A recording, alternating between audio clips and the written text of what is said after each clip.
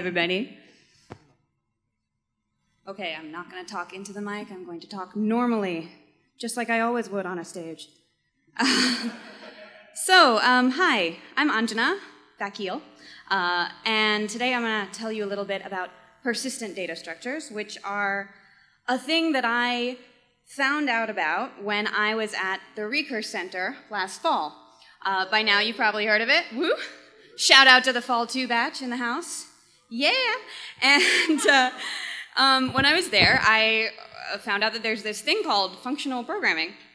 And one of my batchmates, Sal Becker, who's a functional programming guy, Clojure guy, sat me down one day and was like, you know, if you're interested in functional programming, you should probably find out about these things called persistent data structures, and gave me a brief overview of what they are. And I was like, oh, that's so beautiful and simple and brilliant and cool. And so that's why I'm here today, to spread my enthusiasm to all of you, hopefully. So, functional programming rocks. It's pretty cool. Make some noise if you agree with that statement. Awesome. I'm not going to talk really about what functional programming is or why it's cool. If you're curious, you can talk to all those people that just made noise. But as we saw earlier in a quote from Mary Rose Cook, one thing that functional programming does not have is side effects. So changing things outside of the particular computation or whatever you're doing within a particular function. And so one nice thing that goes along with functional programming is immutability, which also rocks. And in order to figure out why immutability is cool, let's talk about rocks. Because rocks rock. So this is a drawing of a boulder in Central Park and some people hanging out on it. Trying to put a little alt text on my slides here. And I'd like to take this moment to read y'all a poem about rocks. Nobody sits like this rock sits. You rock, rock. The rock just sits and is. You show us how to just sit here, and that's what we need. It's a poem from the movie I Heart Huckabees, 2004. Existential comedy, pretty cool, check it out. But the point is that immutability is like rocks. When we have some immutable data, it just sits and is forever. And that rocks because it allows us to avoid a lot of headaches that having mutable data that changes and we can't depend on, like rocks, can bring about. So when we're working with mutable data, let's say I have some kind of object, like a little array of some numbers, 0 to 7 here. I'll give it a name because we like naming things. I'll call it foo because it's boring. And if I want to change something to make this a bit more exciting, like let's say I figure that 1 could really be spiffed up by changing it to an exclamation point. I just change it in the data. And so now my thing that's called foo looks different. And that's convenient if I'm like changing things, but it's inconvenient because I have to manage like keeping track of who changed what about foo, when, and how, and that's a lot of overhead. And then if foo changes in some way that I wasn't expecting, somebody else changes it from somewhere, then I could have a bug, and that's no fun, so frowny face. So if we use immutability, then once I create an object like foo, it is the rock. It just sits and is forever. It can never be changed. So if I decide that I want something similar to foo but more exciting with that exclamation point in it, one way I could do it is I could make an entire new object called woo,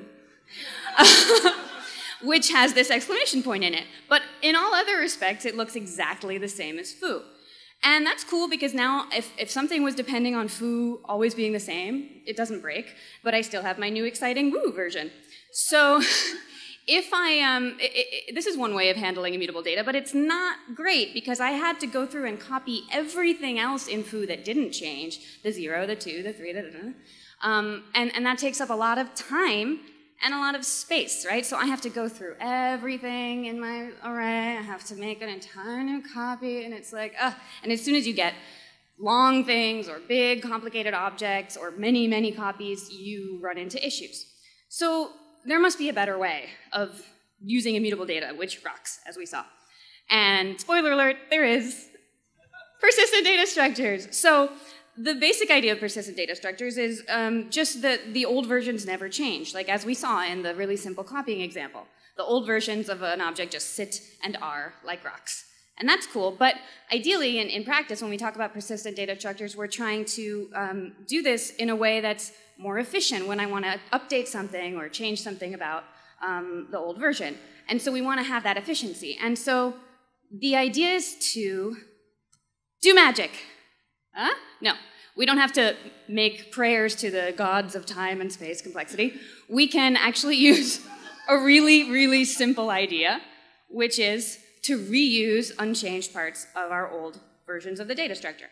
So one really simple thing we could do is instead of using like an array itself, we could make it a linked list. So now I have 1 pointing to 2, 0 pointing to 1, 1 pointing to 2, etc. And that's my foo. And if I want to change the 1 to an exclamation point, I can make that exclamation point as a new node and then have that point to the old node of 2. So the exclamation comes before 2. But the problem is I'd have to also copy everything that came before the exclamation point, so I'd have to make a new copy of 0, point that to the exclamation point. And so now I have my woo object, which is like a partial copy of my old list, and that's cool because we're saving everything after the list being copied, because those numbers 2, 3, etc. we can reuse the old nodes. But if I wanted to change the 7 to an exclamation point, I would still have to copy everything before it, so in the worst case, it's like the same. So we could probably do better, and we can. Let's talk about trees. So this is a drawing of some trees, and in particular, when you hear about persistent data structures and trees, you usually hear about tries, which is like a specific type of trie, but that's a well actually. I just well actually'd myself, so who cares? Anyway, so the basic idea is that now instead of having our array, we could split it up into nodes that have just parts. And I could split it up individually so that I have 0 in a node and 1 in a node, but they might be lonely, so let's put them with a buddy. So we could have 2 things in each node, or we could have 8 or 32 or however many you want. But the idea is that we have these leaf nodes that contain our values, and then we add intermediate nodes in the tree that kind of pair up those leaf nodes or put them in groups of 32 or whatever it is. And then we go up and up until we have some kind of root node that unites all of our little nodes and gives us the tree that we previously were calling the array foo. So now foo is our tree.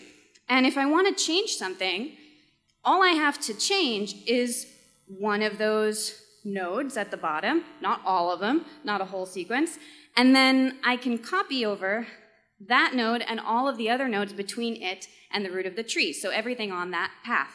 It's called path copying, unsurprisingly.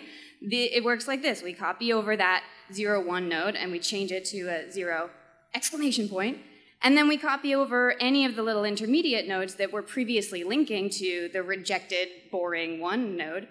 And ultimately, we get a new root, which is our woo. And so here now, we are reusing a lot of the old structure of our foo tree. And that's called sharing structure, or structural sharing. So here in yellow, we can see that all of the leaf nodes containing 2, 3, 4, 5, 6, 7, and then any intermediate nodes that weren't affected by us creating our new 0 exclamation point node, those are shared between the old version foo and the new version woo. And so in this case, this is better than our linked list example earlier, because if I wanted to change the 7 to an exclamation point, I don't have to copy over all the other numbers. I can just copy that 1 node and reuse everything on the other side of the tree. And this is, we're talking about updates here, but similarly it works for, you know, like adding something or popping something off, etc.